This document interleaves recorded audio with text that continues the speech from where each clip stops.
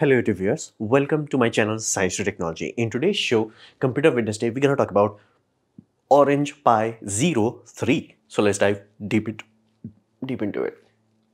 Now Orange Pi 03, basically this puppy, I got the sample unit. No money changed hands, meaning I did not get paid. That's why the video does not have sponsorship yet. And basically they do not get to control what I say in the video. Basically this is a sample, I have to review it. The end. And what exactly is this puppy? This seems very odd. It's not full Pi nor it's too small. So what exactly is it? Well, imagine it this way. You have Pi series. Pi series generally have two class of boards. First board is zero board that are generally very low power, made for embedded applications or even portable applications. And then you have Pi series, which is like a full board, single board computer. Now take a line from basically zero and stretch it to Pi main series. You will see a line. Exactly the center of it, this puppy sits. Half the power basically. So how the heck this has the the horsepower and all that? Basically it uses Allwin H618 series of SoC, basically system on a chip. And the system on a chip, basically Allwin company goes to ARM processing, ARM holdings, and then they buy the core. Which core they have bought? They have bought Cortex A53. Many of the SoC you will find this Cortex A53. That's what people buy from ARM. So, and basically how you package it up, the special sauce, that's up to you. But the core is generally ARM's proprietary. So, Cortex A53. Now, here's the A53 is not a very latest and greatest core. Then while it's still being used, well, here's the deal. It's a very efficient core, very efficient. And any core is limited by the weakest link. Generally, the weakest link in this sort of embedded ecosystem is the RAM. Many times we are still using DDR2 or DDR3. So this puppy goes to low power DDR4. So it does not drain too much power from your batteries if you are running a low power system, or even running it on, let's say, power over Ethernet. You do not have the luxury of going lol with the power. It runs on low power DDR4 that can scale up to 4 GB, meaning if you are buying this board, you can still buy a 4 GB variant. That will allow A53 to do some heavy things. It has Wi-Fi 5 and Bluetooth 5.0 directly embedded on the system. Basically, there is a chip SoC of that, basically the wireless communication module, it has that. And it does require antennas, this puppy. Now, is that a good thing? Absolutely, in this sort of application. Many times you may think PCB antenna is convenient. Well, it is. Not as long as, like, if you want to enclose it, like actually use it in an outdoor environment, it backfires. So antenna is a good option. You can select what you want to have. And the antenna they give is quite good. So Orange Pi 03. This is what we are talking about. It has all that, GPIO pin, 20 GPIO pin. The other GPIO pins are basically USB. You can just connect and use other USBs if you need to. One USB port is there. Two extra can be get out of there. So what is the unique selling point? Because it just sounds like a Pi. Well, you have to understand, Pi right now is still going through the crunch of pandemic era. And even though the Pi Foundation is making boatload of Raspberry Pis, people are still buying it as if like it's out of shortage. It's like, bro, it's like just Pi Foundation is expecting by mid-2024 or maybe at the end of 2024, they will reach a point where they're like, okay, the supply chain has reached the equilibrium. As of now, you still would have very hard time finding Pis. And if you are in that position where it's like, bro, Raspberry Pi is awesome, but I can't buy it, then what's the point? So in that scenario, buying something at reasonably price, because scalpers will sell you Raspberry Pis, but for ludicrous price. You want something at a reasonable price, this puppy is available. And it has good documentation. There were many companies, after seeing the success of Raspberry Pi, did try to make their own SoCs. Many companies. But most of them have horrendous documentation, or basic translation, zero documentation. So what does that mean? That simply means you have to figure out everything from scratch. Documentation is basically the hidden secret of Raspberry Pi's success. They spent serious amount of time. This company actually surprised everybody who's reviewing this. Is like, oh, wait a minute, they actually built a documentation. It's like hundreds of pages of documentation, which I have linked down below. And here you can see this, like it does not have too many USB ports. Like you have one USB and another one, it requires a daughter board. I have the daughter board, but I was like, too much cumbersome. I thought, what if I apply no machine? But here's the deal, it's a single board computer. It's not just a x86 PC. It's a very tedious thing. They have the instruction exactly how to do what will work, what will not work. Like somebody, like no machine is there. Somebody sat down and designed it, page number 206.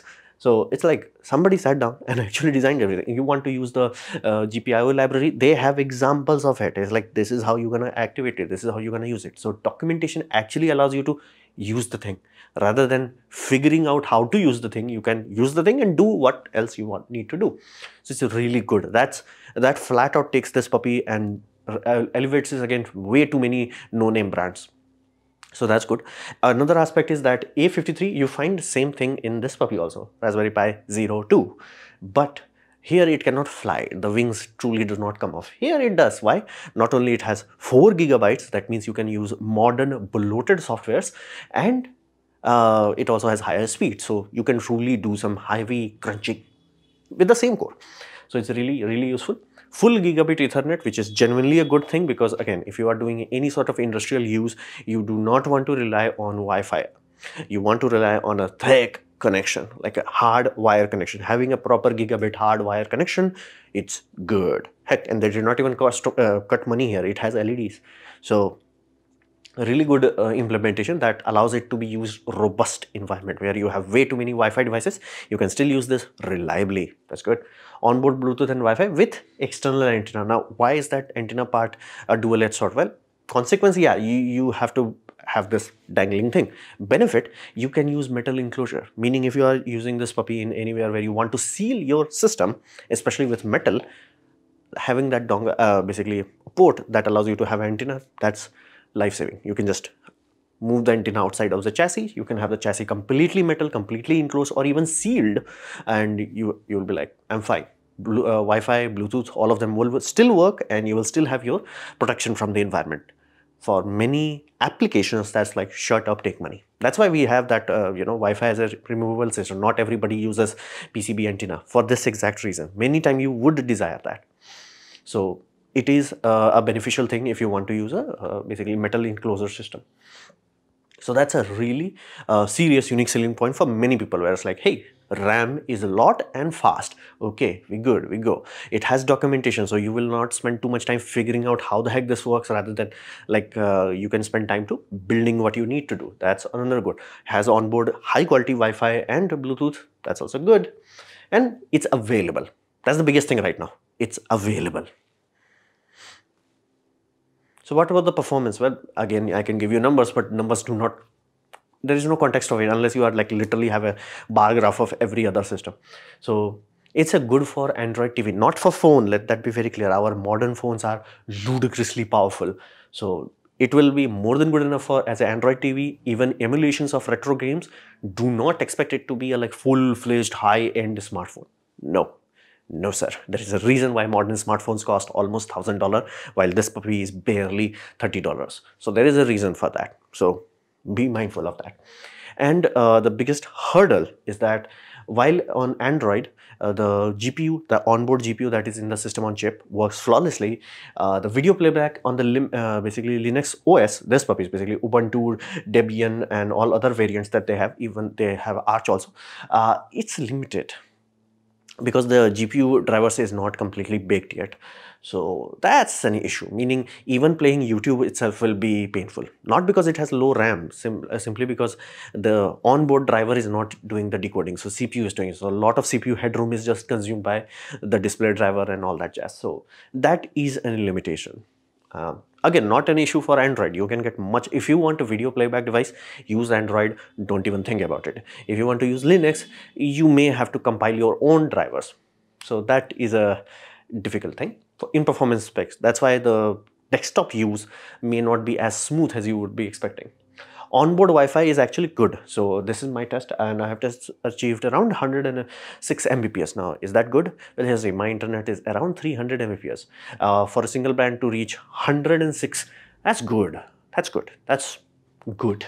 That's good speed. And be mindful, upload and download. So actually capable of Wi-Fi devices. And Bluetooth worked out of the box. I have a Bluetooth mouse MX Master 3S, and it just worked. That was the biggest shock to me. It's like it's a single board system that I just, there is a button in my mouse, press it, it goes into second device pairing mode, and it just randomly detected it, it just worked.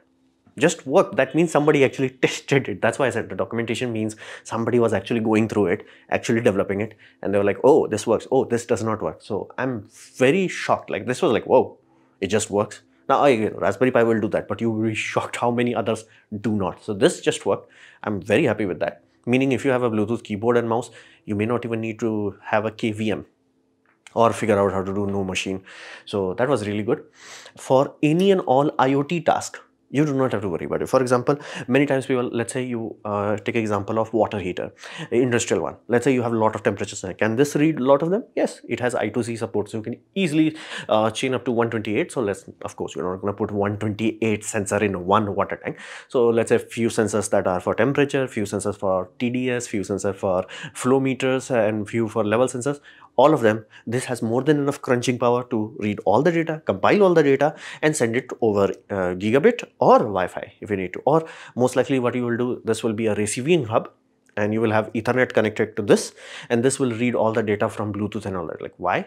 Well, many of the motor sensors that are made by brands like ABB, they transmit data over Bluetooth because they have to be very independent. So they have Bluetooth power, basically transmit data on Bluetooth. This can be a listening station, and this will be connected to your basically main network using power over Ethernet. This does not have it. You may have to do some extra conjuring to figuring that part out, but it can be, there are many systems, you can just buy it right now.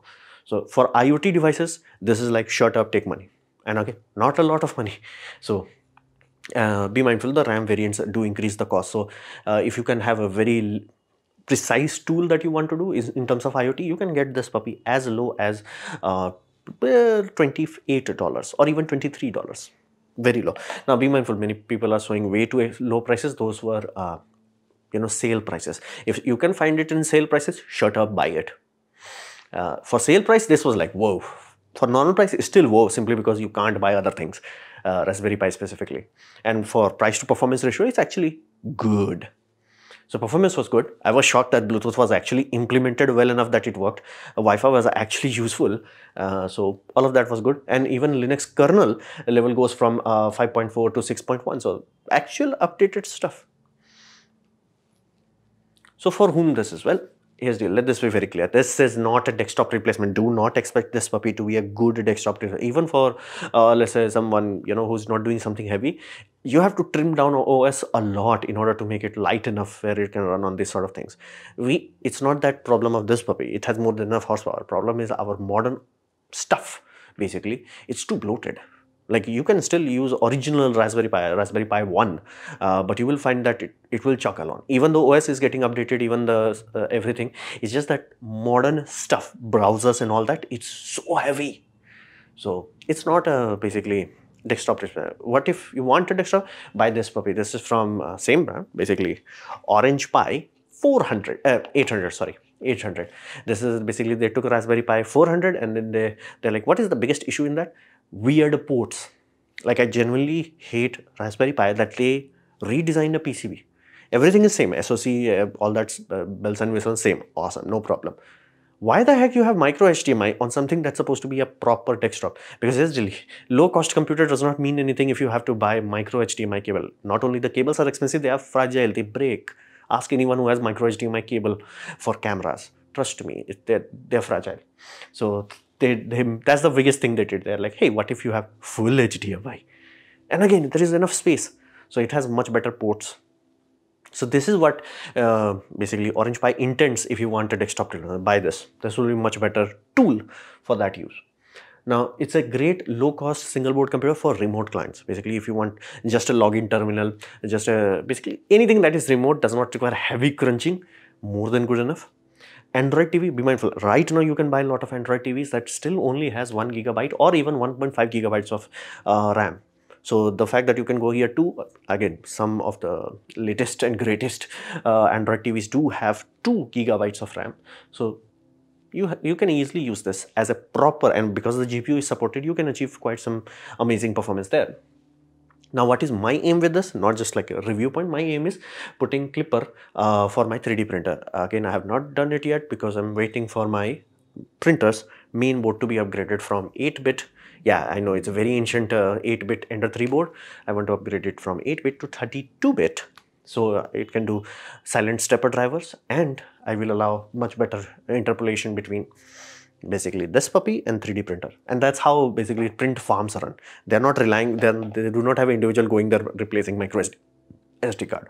And printers that have natively this function, they are idiotically expensive. So you can still buy Ender 3 for very low price, upgrade the, basically not even upgrade, just latest one have 32-bit silent drivers and auto bed leveling.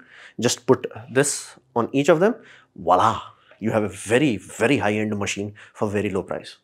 So that's my aim. Of course, that will be covered in part 2, not just right now, but part 2. So controlling a 3D printer and have a web hosting system for that. Inventory POC, because many times, again, you have a warehouse, you have to have a computer there. Do you really want to put a second-hand computer? Because again, that does cost your electricity bill to go up. So having a low power device that's just doing tee with barcode readers, shut up, take money. Shopping kiosks, again, those things are very niche tool, where are very precisely built one thing.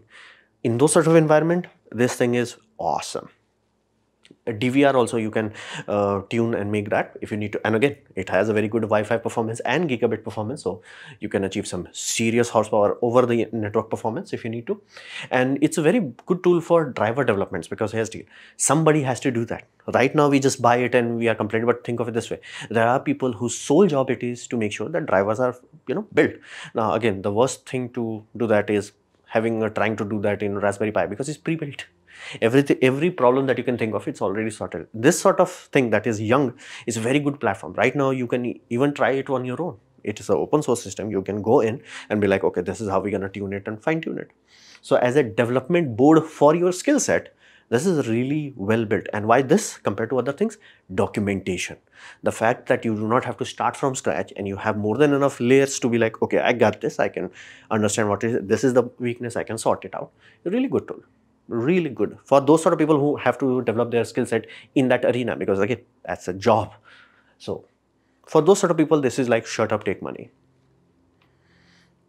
Now, are there any oops or limits in this? Well, yes, micro HDMI. I hate it from bottom of my heart, and I hate that Raspberry Pi made it normal.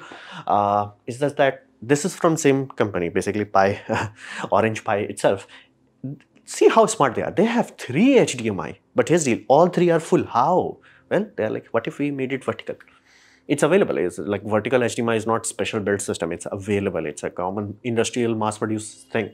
So they just vertical, they could have just gone vertical, and there is enough space here. They can move things around in the PCB, get it done. And again, they did it. It's not like I'm asking, it's like they did it in their better systems. It's just like, should have done with this. Because it is saving money on this, but losing all the money on the expensive cable, not really. And again, for the price that they are targeting, yes, every single dollar matters. So $1 cable versus $3 cable, yeah, that does matter. So, and again, it's also fragile. Not only it's expensive, it's fragile. That's why I hate this part. So I really wish they have taken the Orange Pi 5 Plus, this board design. And you may be like, why the heck it has 3? Well, 2 of them are HDMI output, 1 of them is HDMI input. Yeah, they went a bit overboard with this puppy. But it's that's the thing that does reduce the cost too much, because you have to think about all the other things. And I do not like the RAM options. It's like, I get it. From a developer team who knows what they are doing, or even a very good programmer, they can easily have a full OS level experience on 1 GB of RAM. But here's the deal. They most likely are not buying this sort of thing. They are most likely developing their own thing, or they may be working in a team. So from an end user point of view, just something that you are buying, 1 GB and 1.5 GB in today's day and age, it's painful. Let's be real, it's just painful. And this variant that I got is 1 GB. So talking from experience, it's just painful. So that is an issue. Again, if you know what you're doing, very precise IoT devices, go YOLO. It's like very locked in use case scenario, more than enough RAM. But for like just figuring things out, you may be like 2 and 4. So that 1 GB and 1.5, and again, I did do the calculation based on dollars to megabytes. Yeah, 2 GBs and 4 GB is the best. So yeah, that's like, there is cost cutting and there's too much cost cutting. So I do find 2 GB and 4 GB to be awesome, but 1 GB and 1.5 GB to be why? And be mindful, it does cost issue to them also, because they have to develop different OS images. So if you go to in their download folder and you can see which OS you want to install, most time you have to filter out which RAM you have, because again, if you try to run a 4 GB RAM variant into 1 GB, it will not work. So you see that part is like, too much option, too little gain. And from a cost point of view, 2 GB would have been perfect and 4 GB would have been awesome. Again, it's available, that's the good thing. But from a structure point of view, it's like, why spend the time on that 1 GB and 1.5 GB? That's a issue. Another that is genuinely weird is like, come on, cook the Mali GPU G31 for Linux, and that would have sorted all the problems. But these are the things that does bother me. The micro HDMI, again, be mindful, the price point that they are aiming, $1 expensive cable almost ruins it. So, and again, the fragility, I hate the fragile part of it. It's freaking fragile. So that is an issue. And the fact that it does not have cooked drivers for the Mali G31, that's an issue. And RAM variant, again, that's expensive on user, as in like users have to be far more vigilant because they have too many options. You have to pay attention to which one you're clicking in order to buy it. And these are the things that does bother me. Now be mindful, this is just Mark 1 basically. I'm gonna use this as my printer driver and figure all those things out, and then I'm gonna make a part 2 much more in depth and how it was like after using it in real world use cases. This was just Mark 1. So this was my presentation on basically Orange Pi 03. Hopefully you have liked it, learned from it. In that case, please click the like button, share it amongst your friends. That will help me a lot. If you didn't like it, didn't enjoy it, I urge you to press dislike. Press it twice to show me your disappointment. Please leave your comment because I do try to reply to all of them. Subscribe, press the bell icon if you're free. And as always, thanks for watching.